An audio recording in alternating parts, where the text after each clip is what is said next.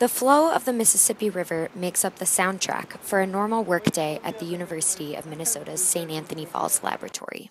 Built on top of the 10,000-year-old St. Anthony Waterfall in 1938, SAFL is home to a variety of unique projects that harness the Mississippi's natural resources. Water enters the building on the upstream side of the falls, travels through the building, and exits toward the downstream of the falls. And so that really sets up a great environment for us to do really important research for the state of Minnesota as well as for the U.S. To explore questions, basic research questions that really cause us to wonder about how nature works, to work on problems of energy and also our environment. SAFL primarily conducts research on energy, the environment, and health. The facility holds monthly tours, started in fall 2015, to show members of the Minneapolis community what the building on Hennepin Island across from the skyline really does. I got a sneak peek of some research, including a project about delta land loss. And it's a fact that 1/6 of the world population lives on deltas.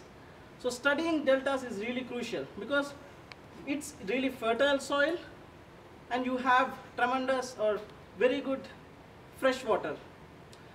It's a fact that the delta is sinking at a rate of the land that is sinking is equivalent to 1 football field every hour.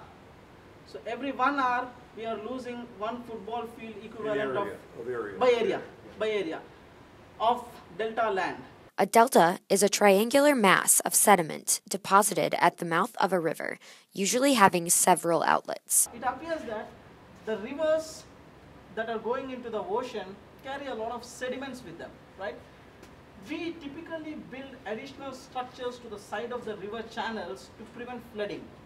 So thereby we are preventing flooding.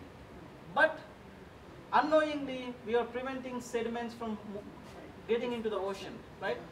These sediments come all the way close to the delta and they are dumped at the delta. Just because of the sheer addition of mass, the delta is...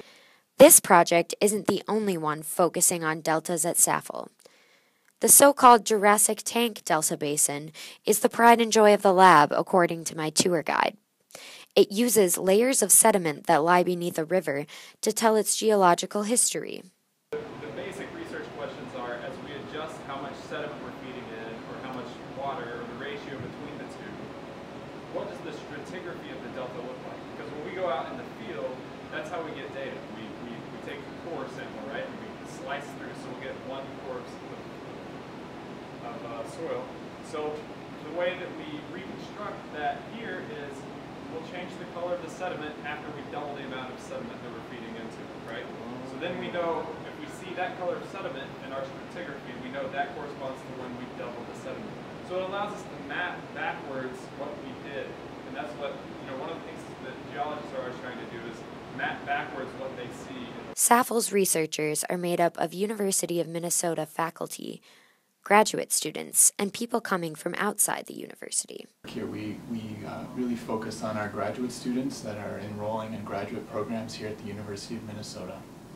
And that's really a task of the student and the faculty finding a nice connection where the student can come and explore and really develop their research training. The one-of-a-kind facility at SAFL draws in researchers from all over the world. It is a great reason why people come here and use this facility. The university provides some funding to SAFL, but much of its funding comes from the government, such as the Environmental Protection Agency or the Minnesota Department of Transportation. Grants and private investors also contribute. So a lot of our funding is using those taxpayer dollars, and so it just makes sense for us to work locally and really try to give back in that way, to bring leading research and creative solutions to these state projects. To learn more about the St. Anthony Falls Laboratory, check out the next tour on December 17th.